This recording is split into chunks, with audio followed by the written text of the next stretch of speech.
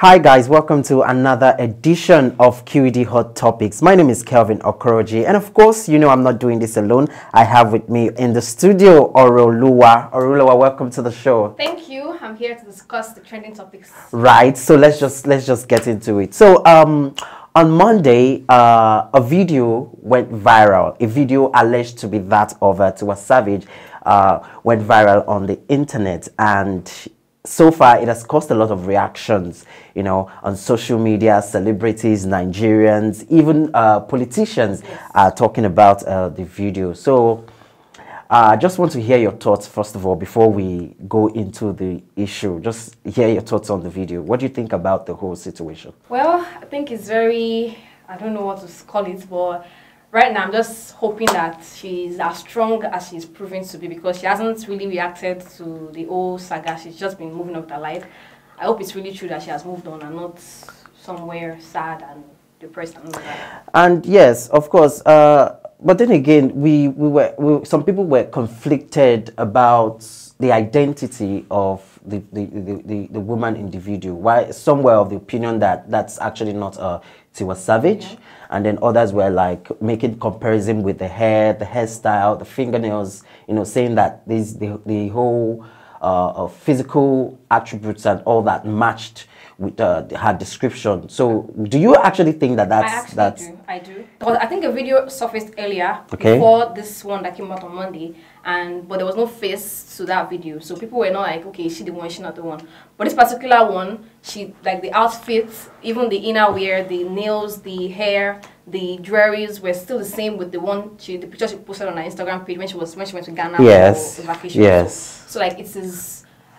Like it's so similar to not be true. Yes. But the big question here is how did this happen? I mean, how did someone of her status, because right now Tiwa Savage is considered the #1 female artist in Nigeria. So how did this happen? How do you let something like this slip past you? Well, at the end of the day, I don't think you can control what people want to do. Their intimate moments. Okay. As much as you say, oh, don't do this, don't do that, some people will still do it. I think the fault should be the blackmailer at the end of the day, because you cannot have that kind of video and the next thing you think of is to put it on social media and all of that. Though they're great mistakes from their parts anyway, but at the same time, nobody should do that to anybody. And again, we have to also acknowledge the fact that the video only showed the lady's face. Like, no, we're saying the lady's face now, because we can't really say if it's Tiwa. Tiwa has not even said that, you know, the lady in the video has. So the video just showed the lady's face. So what about the guy?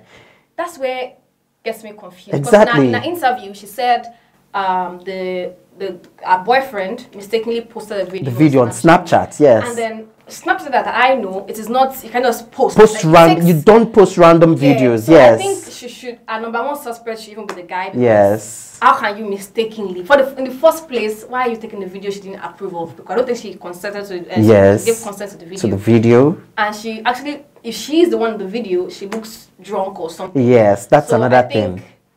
I don't know. He's the first suspect to me. I think to me, if it was really high in the video, I think it set her up for. Okay, so one more question. What do you think about the suggestion that the video was intentionally posted for publicity stunt? I don't think so. I actually do not agree.